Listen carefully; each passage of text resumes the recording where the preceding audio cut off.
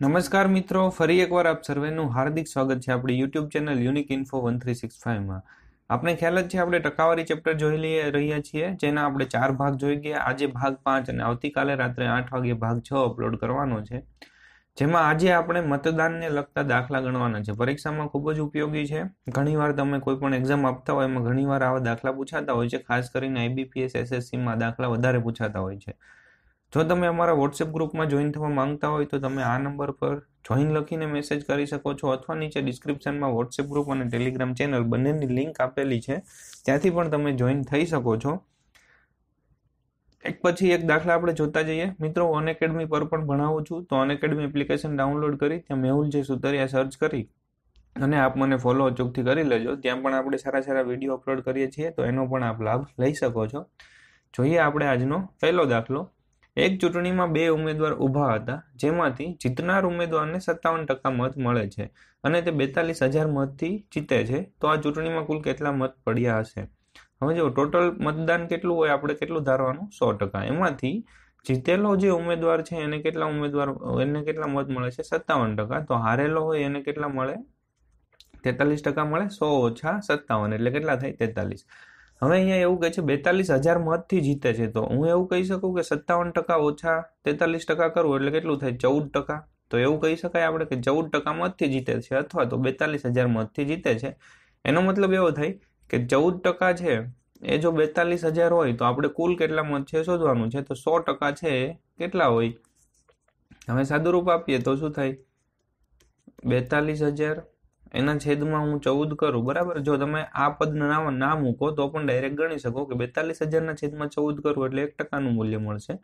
એને ગુણ્યા હું 100 કરીશ એટલે મને 100%નું મૂલ્ય મળશે. અહીંયા 14 * 42, 3 ને 2 5 મીંડા હું લગાવી દઉં એટલે કે 3, 1 2 3 4 અને 5. તો આનો જવાબ છે બી સાચો પડે. જોઈએ બીજો દાખલો. એક ચૂંટણીમાં 2 ઉમેદવાર ઊભા છે, જેમાંથી એકને 40% મત મળે છે અને તે 298 મતથી હારી જાય છે.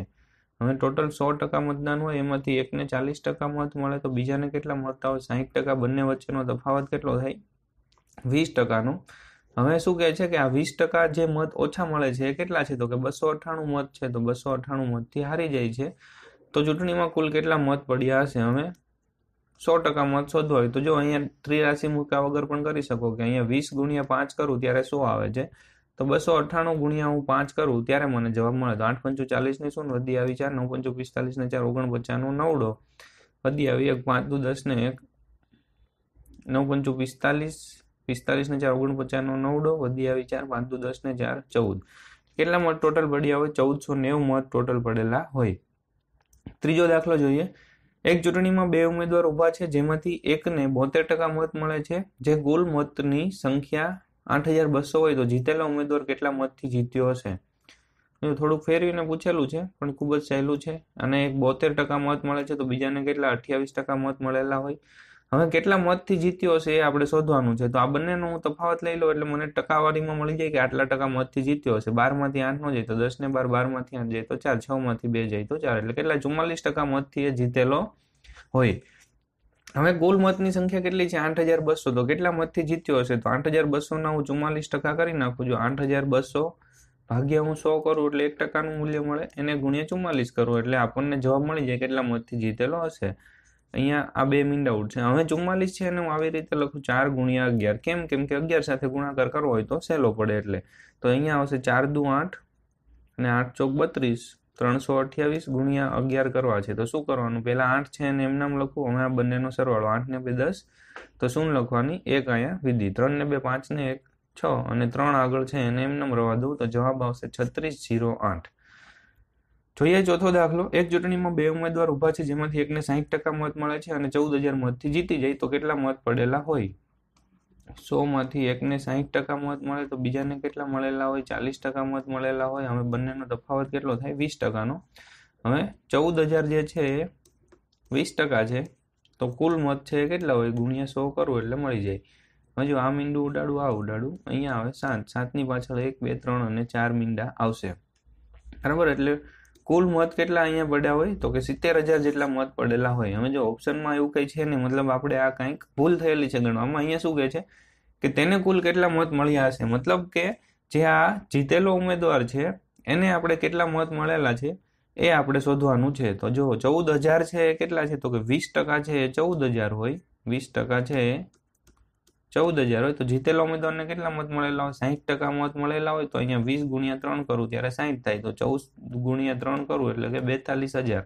તો જીતેલો ઉમેદવાર છે એને 42,000 મત મળેલા હોય. જો એવું પૂછેલું હોત કે મતદાર કુલ ચૂંટણીમાં મતદાર કેટલા છે, તો 70,000 જવાબ આવે, પણ એવું છે કે જીતેલા ઉમેદવારને કેટલા મત મળ્યા હશે, તો 42,000 મત મળેલા હશે. પાંચમો દાખલો જોઈએ. એક ચૂંટણીમાં 3 ઉમેદવાર ઉભા છે, જેમાંથી પહેલાને 36 મત મળે છે, બીજાને તો ચૂંટણીમાં 36,000 મત પડ્યા હોય, તો ત્રીજાને કેટલા મત મળેલા હોય. હવે જો 3 મતદાર હતા, એમાંથી એકને 40%, બીજાને 36%, તો ત્રીજાને કેટલા મત મળેલા હોય, 40 ને 30 70 76, 100 માંથી 76 કાઢીએ તો કેટલા આવે, 24.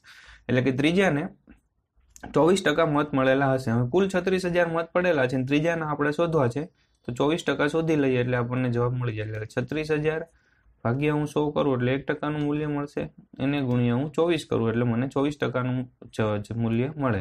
આઉટ છે.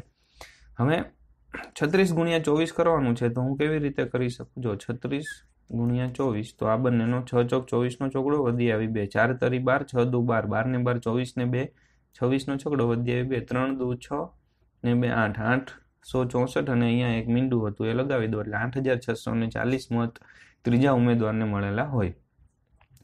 જોઈએ આપણે હવે છઠ્ઠો દાખલો. એક કોલેજમાં થયેલી ચૂંટણીમાં 10% વોટ અમાન્ય થયા. બરાબર, એક ચૂંટણી થઈ એમાં 10% વોટ અમાન્ય થયા. જીતેલા ઉમેદવારને કુલ માન્ય મતના 70% મત મળ્યા અને 1800 મતથી ચૂંટણી જીતે તો કુલ કેટલું મતદાન થયું હોય. હવે જો અહીંયા ટોટલ 100% મત હતા, એમાંથી 10% વોટ અમાન્ય જાહેર થયા, તો માન્ય વોટ કેટલા હોય, 90% વોટ છે એ માન્ય હોય. એમાંથી જીતેલા ઉમેદવારને 70% મત મળે છે. આ 70% મત છે જીતેલા ઉમેદવારને મળે છે, એટલે એને ટોટલ કેટલા 63% મત મળેલા હોય, બરાબર, જીતેલા ઉમેદવારને. તો હારેલા ઉમેદવારને કેટલા મળેલા હોય, તો 90 ઓછા 63 કરવું એટલે કેટલા 27% મત મળેલા હોય. હવે જો 1800 મતથી ચૂંટણી જીતે છે, તો કેટલા ટકાથી જીતે એ આપણે શોધીએ. 3 માંથી 7 નો જાય તો 13 માંથી 7 જાય તો 6, અને 5 માંથી 2 જાય તો 3, એટલે કે 36% મતથી એ ચૂંટણી જીતે છે. કુલ મતદાન કેટલું થયું એ આપણે શોધવાનું છે. તો જો 1800 મતથી ચૂંટણી જીતે અથવા 36%થી, તો 1800 ભાગ્યા 36 કરવું એટલે મને 1%નું મૂલ્ય મળશે, ગુણ્યા 100 કરીશ એટલે મને કુલ કેટલું મતદાન છે એ મળી જશે. 36 પંચા 180 થાય, 50 ની પાછળ 2 મીંડા લગાવો એટલે ટોટલ મતદાન છે કેટલું 5,000 જેટલું થયેલું હોય. જોઈએ 7મો દાખલો. એક ચૂંટણીમાં 8% મત અમાન્ય જાહેર થયા. હવે એક ચૂંટણીમાં 8% મત અમાન્ય જાહેર થયા, તો માન્ય મત કેટલા હોય, 92% મત માન્ય હોય.